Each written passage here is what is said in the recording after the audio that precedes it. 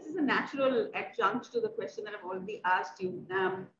You are in your respective spaces, and then through Shambhav Sharma show, I think you come together and you have this very riotous time, and I've seen you people reviewing the memes and all of that. But on a serious note, in the Hindu, for want of a better phrase, Hindu right space right now, how do you align yourself? Where do you find yourself in that space? In that,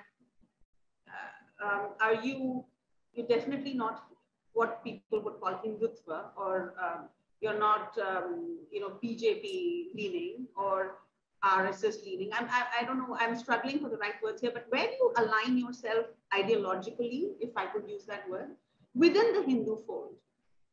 Do I make sense? Yeah. Who do you want to start? Let's go in the same order. Sham, Kushal. I'll go first. I like to think of myself as Hindutva. I mean, I align most strongly with the ideology of Hindutva. And I like to see Indian society also move towards Hindutva. I think maybe not as much BJP aligned, even though, BJP is basically the sort of only Hindutva game in town right now. So I suppose that makes me BJP adjacent by default. But primarily, if I had to align myself with an ideology, it would be Hindutva, definitely. Yes. Okay. Well, my case, I say I'm a political Hindu. Hindu. Okay. Yeah. In fact, I had recently done a long monologue on my podcast to explain why I'm a political Hindu. So for me, it's very clear. I don't hide my leaning. I am an open BJP voter who says I sympathize with RSS. I criticize their economic policy, but I understand their social worldview. As far as the BJP is concerned, I have no other option. As they say in Hindi, nanga nahega kya, nichodega kya. So मेरे पास कोई option नहीं है, मैं जाके BJP को vote करता हूँ. So but my personal identity, as you know, a lot of times people get confused. Like, you call yourself a Charvaka, then why do you call yourself a Hindu? Well, I am also as much part of this civilization and this culture. It's like, yeah, so my materialism did not get exported. It's not like Epicurus one day traveled to India and said, there is materialism. We existed way before him also. So that is also, if you are a civilizationalist, which I am, then you automatically associate with the civilizational raison d'etre. Identity, raison d'etre. And that's how I go into that camp. So Would you say, Kushal, that aligns with sort of the Hindutva ideology, because that's what that ideology espouses too, right? Yeah. So that would be my answer. So I will find mistakes in BJP, in RSS, in current political discourse in many ways. But that doesn't change the fact that if I put all my chips on the table and I look at the larger picture, I know where I'm going. It doesn't mean that I'm this or that. I can be wherever I want to. Personally, I'm a fierce individualist. I lean very libertarian in my personal thought. I just like to be left alone. That's my thing most of the time. But at the same time, I understand why India is a civilizational state and why, for this country and this culture to survive, we need a political response. And I think that political Hinduism is the only way forward, at least in my understanding, for the future. You're right. I mean, just because you're an individualist, just because you have your own views about certain things, or a libertarian for that matter, doesn't make you a non-Hindu. A lot of people don't understand that. I think a lot of people need to still come around to that point of view, that just because, if you're Hindu, then you need to be a very pious. You can also be that. That's the beauty of it, right? You can be this and you can be that. Coming to you, Abhijit ji, what about you? So, I started off as a hardcore communist. So I wanted to join the KGB as a kid. I hated the American global empire. I wanted global revolution and whatnot. And, invariably what happened was puberty set in and I grew up. So I kind of turned to the right once I grew up. And you took to dance. And I took to dance as well. So what happens is that it was just one of those things where when you get rid of the mumbo jumbo and the jargon, When you focus on the bare essentials, you find that conservative economics is just much more grounded in reality than hope-based left-wing economics. See, it sounds very good. It ticks all the boxes. It's very touchy-feely, but it's a disaster in real life. You know, there's a reason that even before communism was invented, they said that the path to hell is paved with good intentions. If you condense that into one word, it's called socialism. So, you know, it's kind of like that. So what happens is, it started off with the economic conservatism.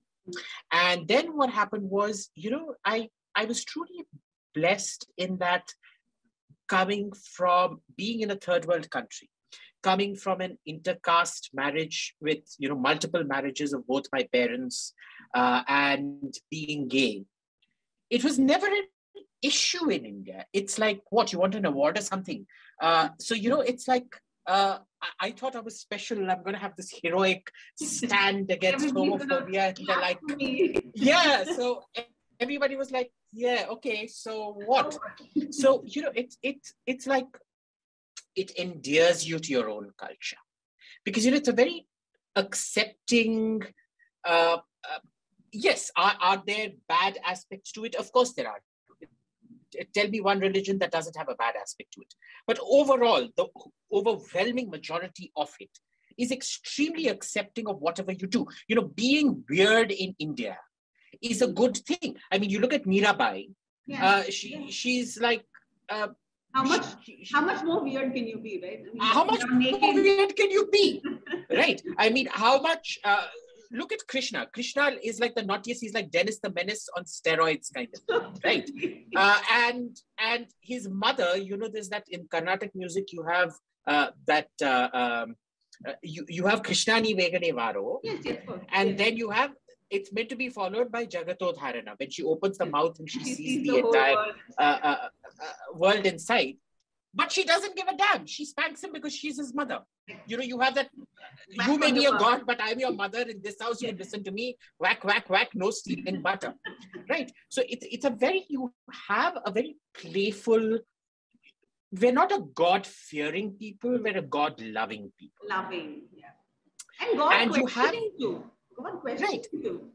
And you know, if you go to Kashi, if you go to Banaras, you look at the culture out there, Shiva is not this god to be feared. I have literally seen people go there and give galis to the god. Like even the sadhus out there will be khusre bosarike. When they bless you, you touch their feet, they'll be khusre bosarike. I have seen people go up to the temple and go abuse Shiva left, right and center, say, Haramzade, maine tere ko ye puja tha, tune mere ko nahi kiya, tu ye hai, tu wo hai. They have, he is a family member out there. Yes. You know, you don't, it's a very nice, it's a sort of warm. Well, you know, there's a culture of Ninda Stutis also, right? Yeah, absolutely. Ninda Stutis, where they criticize and they literally chide the deity. Which you're meant to.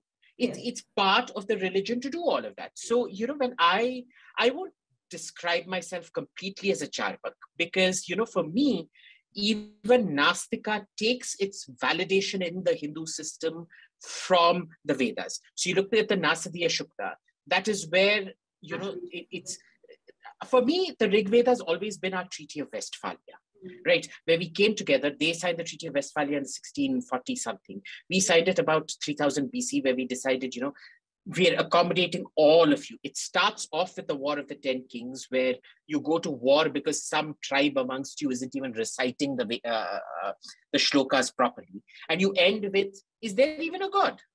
So, you know, you've accepted that each weirdo has his right to be weird, and you can do whatever you want. It's for me, Hinduism is really a state of mind, but I am very much a Hindutvavadi, because the two things about Hindutva, one is the ending of social discrimination. And the second is creating a political unit, a political advocacy unit for that Hindu, for all the weirdos of the world, is a very, very good thing. Right? So like Kushal, I can't stand their economic platform. But if you notice, I never criticize the RSS. I'll keep abusing the BJP, but see, the BJP wants my vote. Therefore, I can spit on you. The RSS has never asked me for anything. They only serve. Correct. So if they don't ask you for anything, you don't have the right to criticize them. You help them where you can, and that's about it. Very true. Very true. I would just like to add something over here. Sometimes people wonder what binds all three of us, because we are clearly very different, distinct people. And I'll tell you what binds all three of us. What binds three of us is this love for our society. That's what, because we have very different personalities. As you can see, Abhijit can dance a little bit, but we cannot. Clearly a fascinating dancer.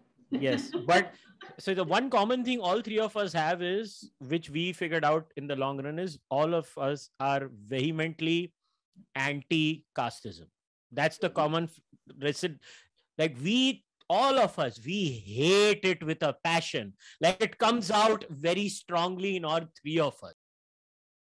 Please remember to subscribe to us and switch on the notifications for this channel. For our other social media links, more content, and to support our work, please visit citti.net. Dhanyavad. Namaskar.